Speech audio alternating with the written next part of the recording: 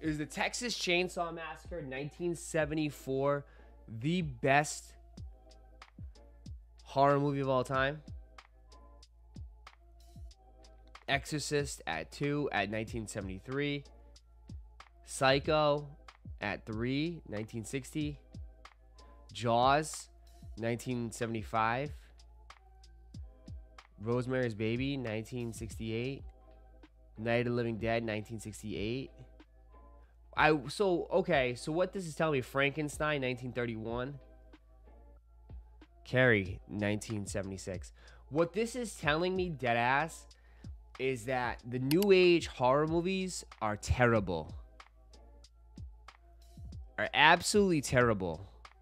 I would somewhat agree. Because nowadays, I feel like everything for horror movies is just sequels and remakes.